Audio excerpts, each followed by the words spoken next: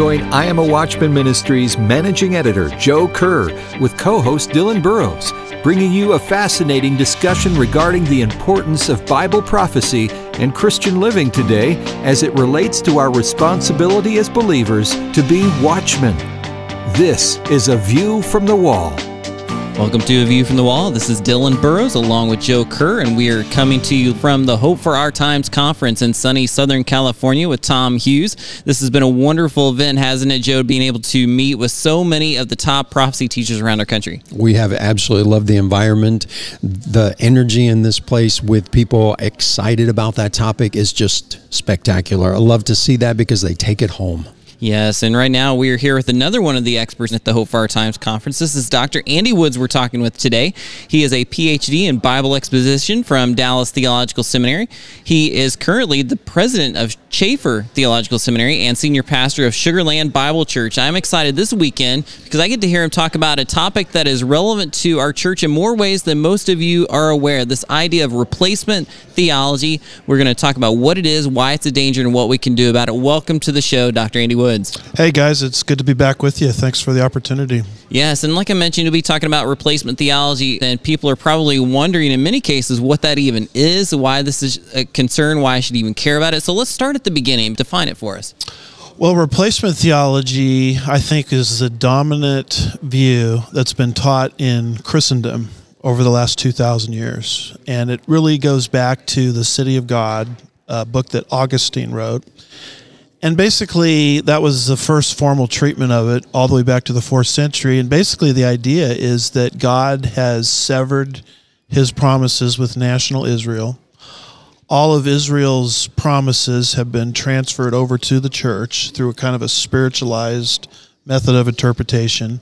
Now, it's interesting, they never transfer the curses to the church. Yeah, they still get to keep all the curses. The nation of Israel will keep the curses behind with the Jewish people, but the blessings are the churches. Therefore, the church is the new Israel.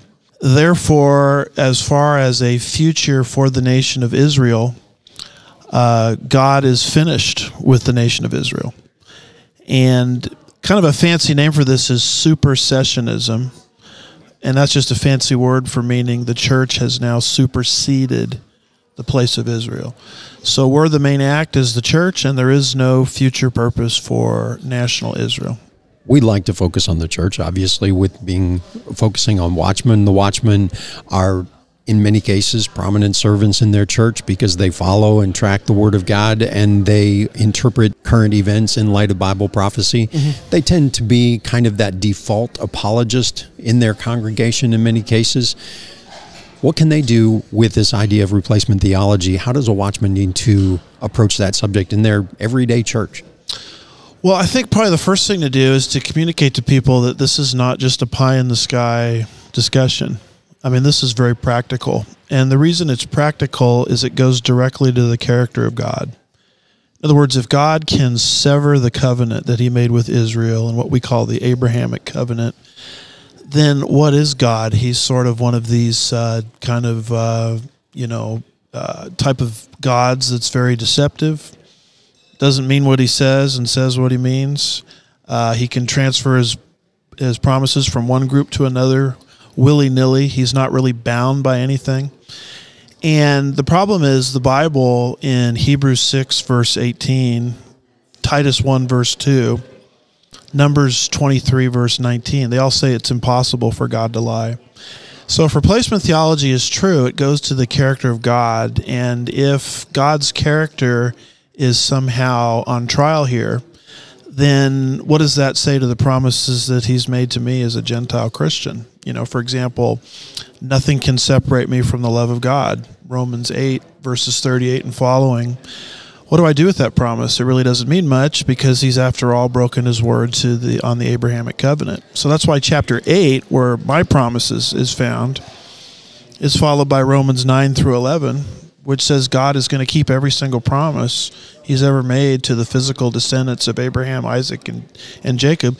To me, that's a happy thing, because if he's faithful to Israel, he's going to be faithful to me at the end of Romans 8. So that's why this is such a practical thing. And the watchmen out there, just need to communicate that this is not just a theological discussion by eggheads. This deals directly with the character of God.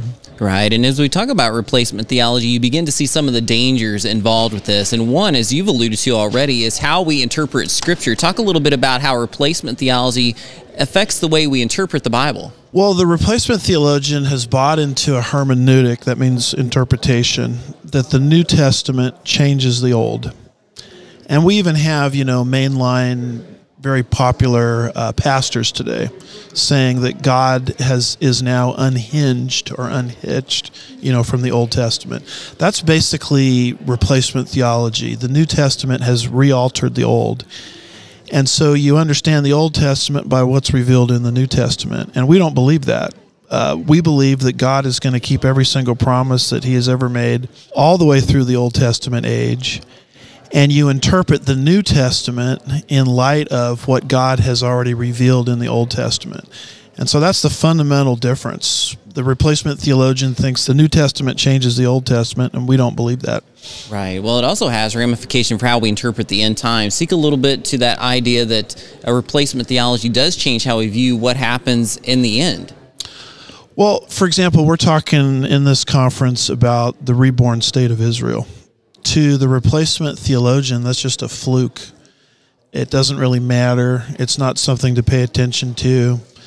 They move into this idea that Israel is just a tiny country that only survives because of America's shipments and things like that. So your replacement theologian looks at Israel and says Israel is irrelevant. It's nice to support Israel, but there's no theological meaning to the Jews being regathered. And that relates to their idea that the New Testament has altered the Old and God has severed his promises to Israel. But to us, as we read the Old Testament, we believe there's a lot of commitments that God has made to Israel which have never been elapsed. So when we see the Jews being regathered to their homeland after 2,000 years in the diaspora or the dispersion, to us it's very, very exciting, because God is getting ready to, make good on everything he's ever said related to Israel. So, you can tell you're dealing with a replacement theologian just based on how they're looking at the end times or the modern state of Israel. Yes, well, that's a good way to put it. One way to figure out if the person is supportive of replacement theology is to ask them of their view of Israel, especially modern Israel today. And when we come back, we want to talk more about how this impacts our lives individually as well as our churches today. For example, is replacement theology in some way anti-Semitic? We'll talk about this more when we come back on A View from the Wall. Stick with us.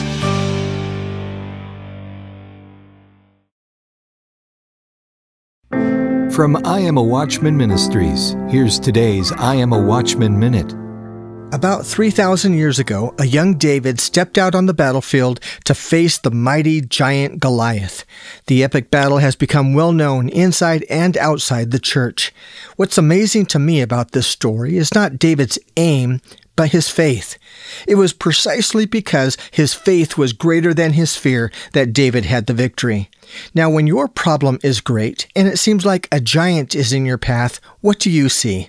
A giant that's a problem that's too big to overcome? Or are you like David and see a giant that's a target that's too big to miss? Have faith. Strive to see things through eyes of faith. And remember, the I'm a Watchman ministry is here to help you grow and be the overcomer that God wants you to be. Be bold, be faithful, be a watchman. IamAWatchman.com.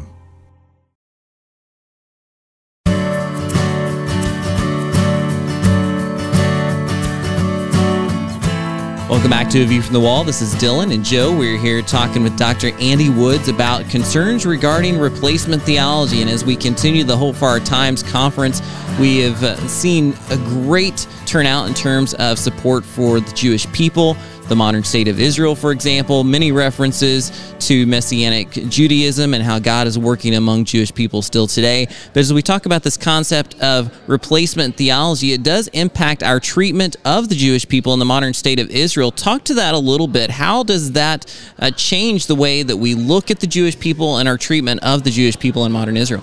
Well, I mean, the way I see it is from a grid of Romans 15, I think it's around verse 26, 27, where Paul is raising money, basically, for the saints in Jerusalem. And he says to the Gentiles, you're obligated to help them materially Because after all, you wouldn't have anything spiritually had it not been for God's work through the physical descendants of Abraham, Isaac, and Jacob. And people say, well, how can you do that? They're a bunch of unbelievers. But guess what you have to be before you can be a believer? You have to be an unbeliever. Exactly. I mean, was God not at work in all of our lives before we got saved? Well, why can't that be true of a nation regathered from the four corners of the earth in unbelief? And so Paul, I think it's in Romans 11, around verses 28 and 29, says, currently they're your opponents or enemies because they were the ones trying to frustrate the gospel in the book of Acts. But then he says in those same verses, they're beloved on the part of the patriarchs. So we kind of look at Israel as an unfinished project, and that's why it's easy to love them, to bless them, to support them, because God is just getting ready to work in and through them, but we don't see the end product yet, but we see it through the eyes of faith. You've talked about some of the dangers of replacement theology and defined very well what that is. So if we want to avoid replacement theology and all of the damage to Israel that can cause, as well as the way it crushes the gospel in the church, what should we be? What should we be doing? What's the opposite of replacement theology? Well, the opposite of replacement theology is basically this idea that God has made certain commitments to Israel. And it becomes very clear as you systematically move through the Old Testament. Now, in Acts 2, because of the nation's rejection of her Messiah and Israel's unbelief, God moved in with his great purpose of creating the church. The church has always been part of the preordained plan of God. Ephesians 3, I think around verse 11, talks about that. But what is the church? Is the church the new Israel? Is the church a replacement for Israel? No, the church is an interruption in God's past work and future work with Israel. Kind of the fancy name, I think it was Louis Sperry Chafer that came up with this term. He called it an intercalation, which means an interruption. And that's what we are. God is clearly at work through the church. Praise the Lord. The work of the church has been going on for the last 2,000 years. We don't know how much longer it's going to continue. It could end tomorrow.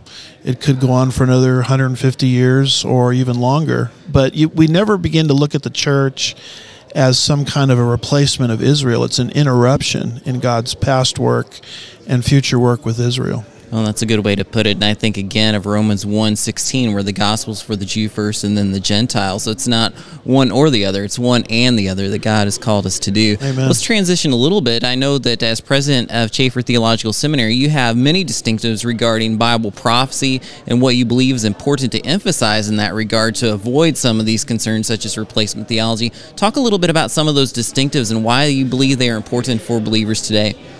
Well, probably the most important distinctive, and people want to look at this in any Bible college they go to, is do the teachers there hold to a consistent literal approach to the Bible? Because all of Christendom at some point has to be literal somewhere, or they'd be full-fledged liberals. The issue isn't selective literalism, it's consistent literalism applied from Genesis to Revelation. And we believe that when you apply that method, taking into consideration figures of speech when they're conspicuous or obvious in the text, it leads you in the direction of young earth creationism, Genesis 1 through 11. It leads you in the direction of dispensationalism, that the church is not a replacement for Israel, as we tried to explain a little earlier. And it leads in the direction of premillennialism, that God has a future kingdom in mind that'll be very Israelitish in tone, where Israel is going to be elevated again over the head of the nations. And so your theology is really born out of your desire to apply the right method, which is the foundational stone of a consistent literal approach to the Bible. And so we get our conclusions from a consistent application of that method, if that helps. No, that is great. And I want to talk a little bit more about this theme that you mentioned of dispensationalism. It is an important concept when it comes to Bible prophecy, but most people don't even know what dispensationalism is or even what to do with it once they do know what it is. Speak to that just for a moment. Well, we believe dispensationalism is not something read into the Bible. It's something that naturally flows out of a consistent literal approach to the whole Bible. And when you kind of step back and look at the whole Bible, God changes the house rules about 7 times.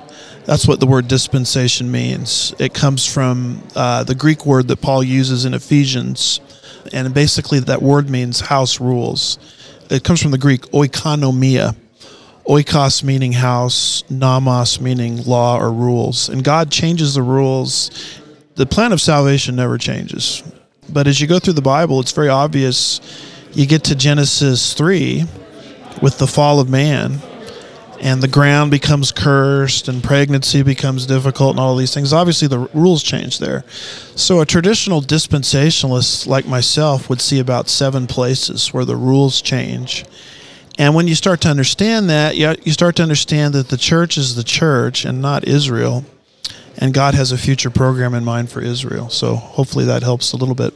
You talked about our view of God and how that's interpreted by, well, all of the things that we talked about. Mm-hmm. I used to serve a God who was hateful and wicked and evil and lied, but I got saved, and I don't serve that God anymore. Mm-hmm. And what we see of God in Scripture is a completely different God. What is he like? Well, Jesus said that we're to worship the Lord in spirit and truth. God has many, many attributes. One of them is holiness. Another one is love. God is love. And how do those 2 attributes come together? Well, they come together in the cross, because at the cross, the justice of God was satisfied. As one member of the Trinity, God the Father poured out his wrath on another member of the Trinity, God the Son, for the sins that we've done as members of Adam's rebellious race. But at the same time, the grace of God is there, because now judgment doesn't have to be poured out on us if we fulfill the condition of trusting in what Jesus has done in our place. So, he's a God of holiness and love, and the 2 come together perfectly in what we call the crucifixion or the atoning death of Christ. Well, that is a great word to conclude on for the second segment. We'll be right back with more on A View from the Wall. Stick with us.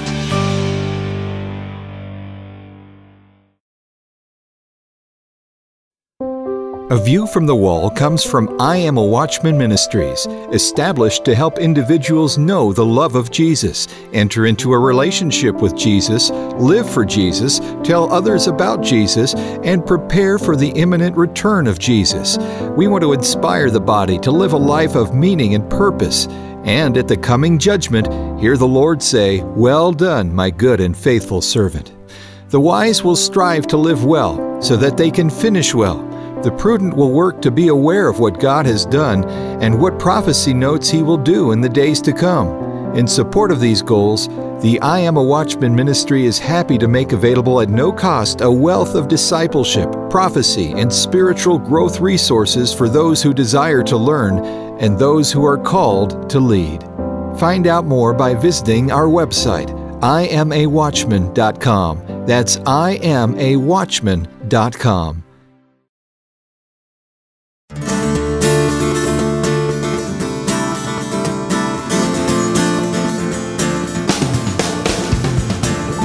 Welcome back to A View from the Wall. This is Dylan Burrows with Joe Kerr, and we've been enjoying our conversation today at the Hofar Times Conference with Dr. Andy Woods. We've talked about concerns with replacement theology and why it's important to make those distinctions between Israel and the church. And in this final segment, we want to talk a little bit about what happens in Bible prophecy. If you take this view that the pre-tribulation is the correct view, that the rapture can happen at any moment, and then the rest happens, what is that rest? Let's talk a little bit about that chronology. So the Bible talks about Jesus will come back at any moment. That's in John 14. That's in 1 Corinthians 15. That's in 1 Thessalonians 4. What happens after the rapture in the Bible that we have to look forward to in Scripture? Well, following the rapture of the church for the Christian, Paul says absent from the body is to be present with the Lord. And so there's basically a reunion in the sky between living believers of the church age at the time and those that have passed on over the last 2,000 years. And all of us are placed in resurrected bodies at that point. And while we're in heaven with the Lord in the Father's house for 7 years, we experience something called the Bema Seat, judgment of Christ, which is not a judgment to determine heaven or hell, that issue already got resolved the moment we placed our personal faith in Christ for salvation. But it's really a judgment to determine how we spent our lives in Christ. Did we go back to carnality, or did we allow the Lord to express himself through us and create eternal fruit? And we're basically given rewards or not given rewards based on how we lived for Christ in in our Christian lives. But while all that's happening in heaven, on the earth at the time, there'll be a peace treaty between unbelieving Israel and the Antichrist. And then you move into the book of Revelation, where 3 sets of terrible judgments are described: the seal judgments, the trumpet judgments, the golden bowl of wrath judgments. And God's wrath is being poured out on the earth dwellers and unbelievers at that time. But at the same time, God is at work with Israel, and tiny Israel is coming to faith, I would guess, in the second half of the tribulation period. The gospel is being preached by the 144,000 Jewish evangelists as the first fruits during this time period. There's 2 Jewish witnesses that are proclaiming truth during this time period. There's actually an angel, Revelation 14, 6 and 7, flying to and fro, giving forth the eternal gospel. So it's a time of terrible judgment that the church will not be in, but it's also a remarkable time of many, many salvations. In fact, the people saved during that time period are so numerous, they can't even be counted. And that terrible time period ends with the second advent of Christ, where he returns. This is not the rapture. The rapture's already happened 7+ years earlier, but he returns and his feet touch the Mount of Olives, Zechariah 14, around verse 4, the Mount of Olives splits, and he sets up his glorious 1,000-year kingdom. And only those that are saved during the tribulation period will enter that kingdom in their mortal bodies. The rest will be purged off the earth and cast into Hades. And we as the church, already in resurrected bodies, are there ruling and reigning alongside Christ. Not that he needs our help, but it's a privilege that we have in him. And the 1,000 years unfold. Amongst the mortals, there's kind of a rebellion at the end of that 1,000-year time period as Satan is released from his abyss for a very short season. But when you read about that in Revelation 20, verses 7 through 9, the rebellion is quickly quelled. And at that point in time, you'll have the great white throne judgment, Revelation 20, verses 11 through 15. And that's a judgment only for unbelievers of all ages. As their name is not found written in the Lamb's Book of Life, they're thrown into the lake of fire forever. And then I think what happens after that, 2 Peter 3, verse 10, Revelation 21, verse 1, is this present world is dissolved by fire. People say, do you believe in global warming? Well, over there, I do believe in it. It's dissolved by fire, and God replaces it with a glorious new heavens and new earth, and that's our eternal abode in that eternal city called the New Jerusalem. So the story of the Bible is from a garden to a city with a cross in between. So we have a lot to look forward to. You've been on the program before, so you know how we like to end this with all of that message and all of the chaos that we see going on around us. Watchmen are always focused on those few things: watch, warn, witness, and finish well. Feels a lot more like it's all about finish well right now. Give a word of encouragement and challenge to those watchmen as they finish well. Well, the only thing that really keeps us going and motivated is hope. If you just look at the bad, and there's plenty to look at, you're just going to become very depressed and despondent. But God's word is such that he gives us the reality of negativity, but it's tempered by hope. And many of the things that we talked about earlier deal with that hope, and that's what the rapture is. It's our blessed hope. And so I would just encourage people as watchmen not to focus exclusively on the signs of the times. Keep watching those, of course, but temper it with the rest of God's word, which makes us at the end of the day not pessimillennialists, as we're sometimes accused of, but flaming optimists. Yes, well, this has been a fascinating conversation. I know for some of those who are listening, they want to know more about your ministry or about the seminary you lead. Tell us a little bit about how to get more information.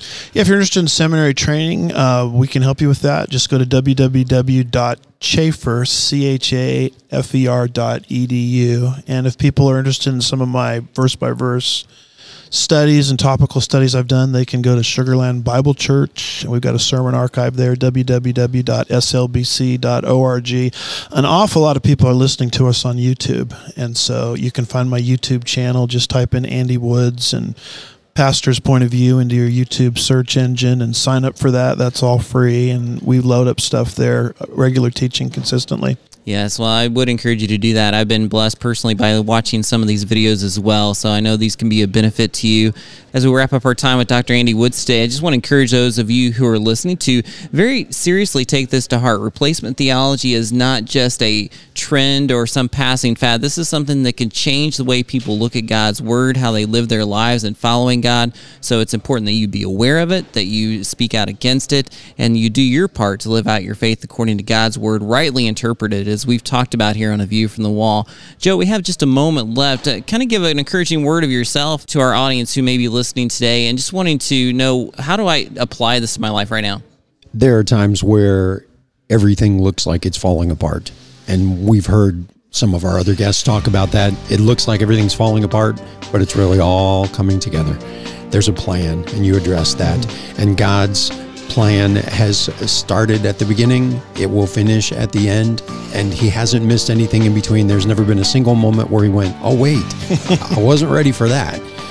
It's a plan, it's on track, we know where it's headed, and we have, your words, a blessed hope. It's fantastic. Amen. Thanks again, Dr. Andy Woods, for joining us here on A View from the Wall. Stick with us. We look forward to hearing from you next time on A View from the Wall.